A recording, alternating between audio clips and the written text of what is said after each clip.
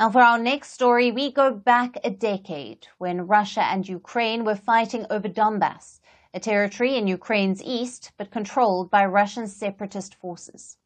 On the 17th of July 2014, a major tragedy hit the world. A Malaysia Airlines Flight 17, a passenger flight from Amsterdam to Kuala Lumpur, crashed, killing all 298 on board. 193 of them were Dutch, 43 were from Malaysia, 27 from Australia, and the rest from the UK, Germany, Indonesia, and other countries.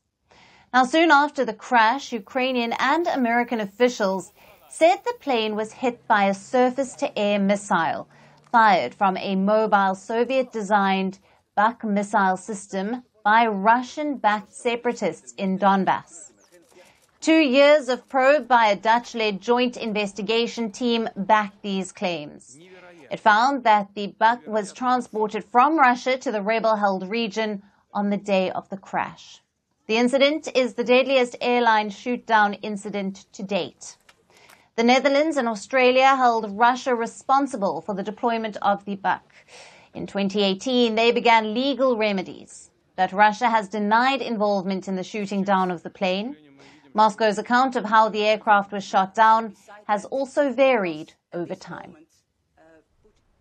Flight MH17 was downed by a Russian surface-to-air missile fired from a Russian-backed separatist-controlled territory. The joint investigation team traced the missile to a Russian army unit in Kursk. In absentia, 3 military commanders were sentenced to life in prison for mass murder, while the 4th defendant was acquitted.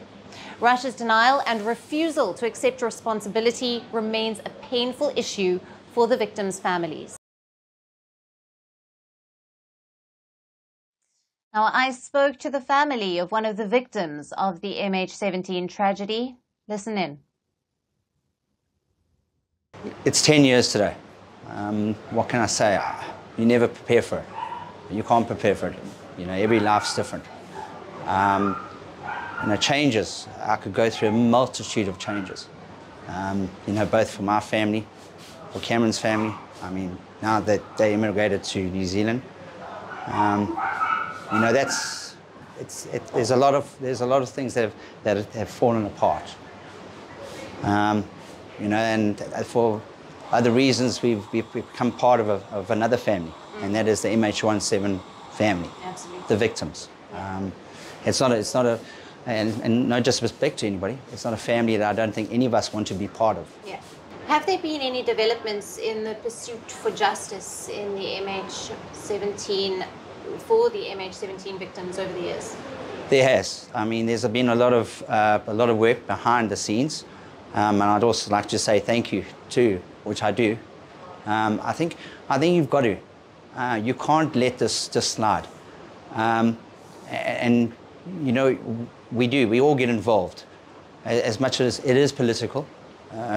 There's no doubt about it.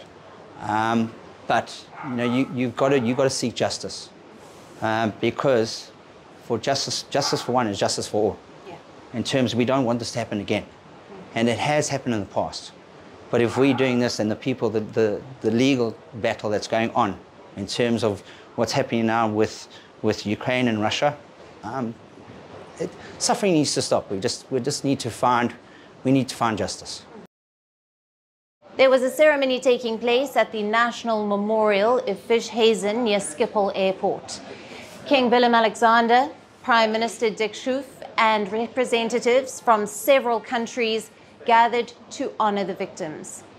The names of all 298 victims, including 196 Dutch citizens, were read aloud, followed by a 2-minute silence.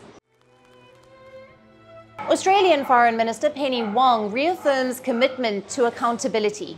Australia, the Netherlands, and other nations continue pursuing justice through international channels. Despite Moscow's obstruction, the case persists, and the pursuit of truth remains unwavering.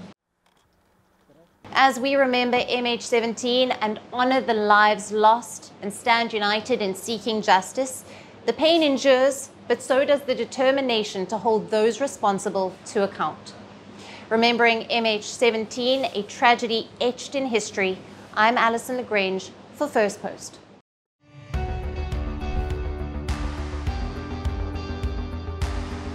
Across continents, one powerful news source.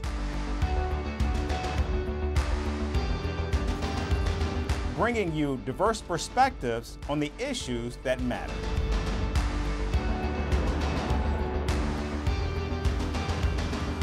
We go beyond the boundaries to give you that little extra about every sporting moment.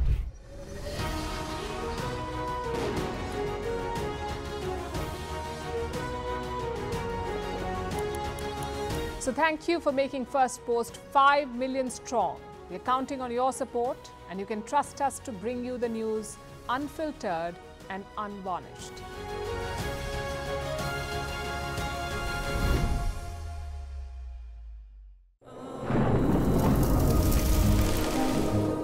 Climate change is on our doorstep. It's time for a revolution to take root. And it starts with 1.4 billion Indians. It starts with one tree for humanity, one tree for Mother Earth, one tree for our future. Project One Tree, a News 18 network initiative.